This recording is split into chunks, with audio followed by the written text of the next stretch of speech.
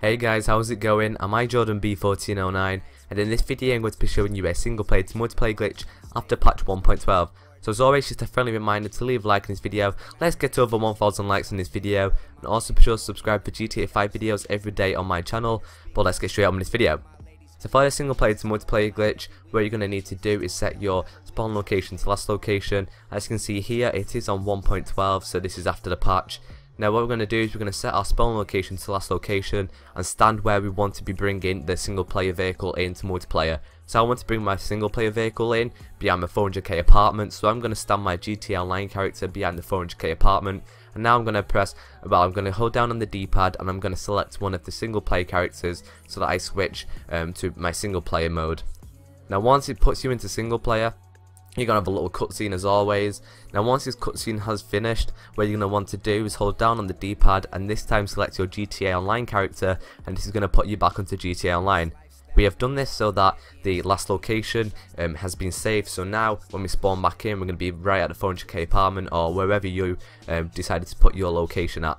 Now for this glitch to work, what I had to do was get a vehicle from the street, a random vehicle, and I wanted to place it where the single player vehicle was going to be. So now once I've selected that, I want to go to Xbox Game Store, and it says, are you sure you want to access the Xbox Game Store? So I'm going to press yes, and I'm going to disconnect from the Wi-Fi at the same time. So you can press A and pull out your Ethernet cable or pull out your wireless adapter from your Xbox or anything like that. Or you can also, what you can do as well is a sign out method. Wait till you get like to the second or third cloud and sign out, and what will happen is for people that signed out, they'll go into the prologue, and for people who disconnected from the Wi-Fi, it will put you into single player with a cutscene. So for the people that disconnected from the Wi-Fi like me, you're going to want to pause the game, you want to press game, load game, and you want to load up the game that has the modded vehicle on. For the people that signed out, you'll be in the prologue, so when the prologue finally loads up, you then just want to do the same thing, pause the game, load game, and select the modded save game.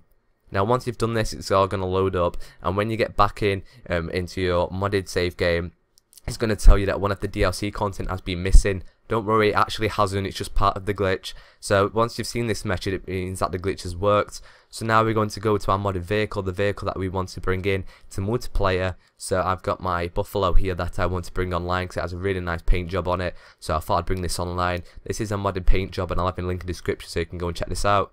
So now I'm bringing this to where my GTA Online character was, and I'm going to, once I've set it down in the right place, I'm going to pause the game, I'm going to go to game, I'm going to go to online, and I'm going to connect back to Xbox Live or PSN, and then we want to press play GTA Online and press go.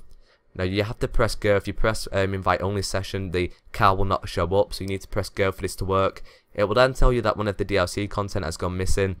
So you want to go to the business update, press confirm purchase, and after a second it's going to disappear because you already have the DLC, but the game thought that you didn't because of the glitch that we have done. So now once you've it disappears and it tells you that it's been downloaded, you then just want to press B, and it's going to start joining you into a GTA 5 online session. Now when this has happened, you should see your vehicle outside if you've done it correctly. So now I've got my Buffalo and GTA 5 online. All I have to do now is place it in my garage. Now if it's a vehicle that cannot be placed in your garage because it's a supercar or anything like that, I will have a link in the description to how to store any vehicle after 1.12. So all you'd have to do now is get your friend online with you, and you can do a glitch which will enable you to store the supercar online or whatever vehicle it may be, if it's something like Trailblazer.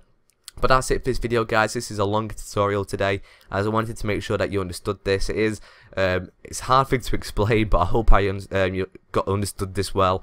If you enjoyed the video at any point and it's helped you out, just be sure to leave a like in the video. I am aiming for over 1000 likes in this video, and also be sure to subscribe for GTA 5 content on my channel daily, and also be sure to follow me on Twitter at iJB1409. I'll post tweets on absolutely everything on there, so it's always good to get some exclusives on Twitter. So if you would like that, just follow me on Twitter. And that's about it for this video. Thank you for watching, and I will see you guys in my next video. Peace out. Bigger, now you wanna make up, now you wanna make a phone, no. Dumb figures, I want dumb figures. Make up a youngins wanna come and get some funds with us. My team is supreme, I'ma leave run with us. Homie, I ain't selling dreams, come and have some fun with us. Just a youngin' trying to come up in the game right